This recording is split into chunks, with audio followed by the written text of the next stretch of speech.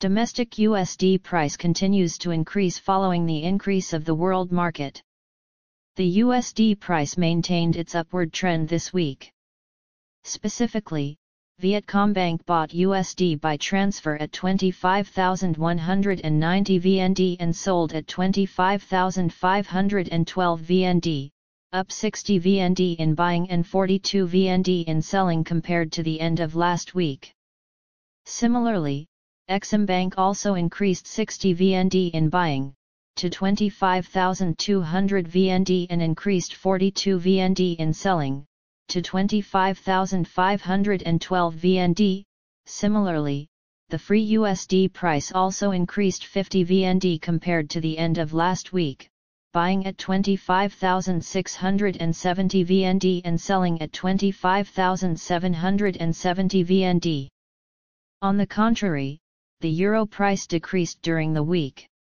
For example, Vietcombank bought euro by transfer at 26,334 VND and sold at 27,500 VND, down 498 to 520 VND after a week. Similarly, the Japanese yen also decreased when Vietcombank bought at 158.32 VND and sold at 165.85 VND, down 2.94 to 3.08 VND. The world USD price skyrocketed this week.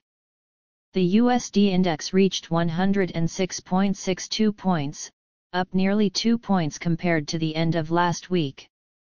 According to Bloomberg, Donald Trump's victory in the U.S. presidential election quickly pushed the prices of U.S. stocks, the greenback, and Bitcoin to record highs. Mr. Trump's agenda, with policies to cut corporate income taxes, increase import taxes, deregulation, and support cryptocurrencies, has helped the above assets break out.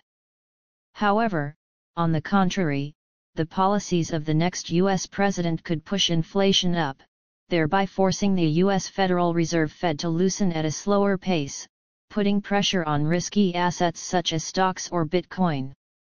On November 14, Fed Chairman Jerome Powell noted that the economy was not sending any signals that the agency needed to cut interest rates in a hurry.